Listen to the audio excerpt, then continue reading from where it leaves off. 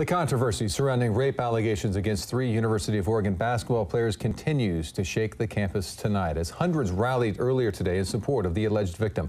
Thank you for joining us tonight. I'm Matt Templeman. And I'm Renee McCullough. Students joined together and marched into the school's administration office demanding answers. KEZI 9 News reporter Sid Dutcher is live near the University of Oregon with more on their message. It's our top story tonight at 6 o'clock. Sid? Matt, Renee, just before noon today, students started to gather on this lawn here behind me, and very quickly there were hundreds of students standing together and outraged at the way the school handled the accusation of 3 University of Oregon basketball players accused of sexually assaulting another student in March. There were moments of silence, but for much of the rally, the message was loud and clear. Hundreds of University of Oregon students stood together today supporting the alleged victim of a sexual assault that happened on March 8th. The female student told police she was raped multiple times in the same night by 3 UO basketball players, Damian Dotson, Dominic Artis, and Brandon Austin. The Lane County DA is not filing criminal charges in the case because he says the evidence doesn't prove a crime was committed. I only found out about these allegations earlier this week. And the university has known about this issue for 2 months now, and we haven't heard a thing about it. These basketball players who are accused of rape have been in games. They haven't been expelled. They haven't been removed from their classes.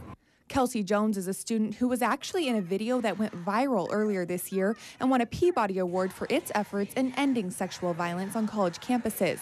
She and others at the rally were demanding answers from the administration. One question. Why was a basketball player under investigation for student misconduct of any kind allowed to come to UO? That was UO journalism professor Carol Stable. She was referring to Brandon Austin, who was under investigation for an alleged sexual assault at Providence University that happened before he transferred to the University of Oregon. The administration's answer? We're going to definitely look into that and get back to you as soon as we can. But right now, that's all I can say. We understand the question. It's a good question. We know why you're asking it, and we do need to find out those answers. That's exactly what we're going to do. Ralliers tell me they don't understand how something like this could happen at their school, and they hope the administration heard their message. We just want them to know that we care, and this should be a big issue for them as it is for us. It's not okay. It's ridiculous, and I'm past it, and everyone should be past it. And at this point, their hand needs to be forced. And today's rally lasted for about an hour and a half, and at the end, ralliers announced that they'll be marching on Johnson Hall every day at noon until they feel like something's changed. Live on the University of Oregon campus, Sid Dutcher, KEZI 9 News.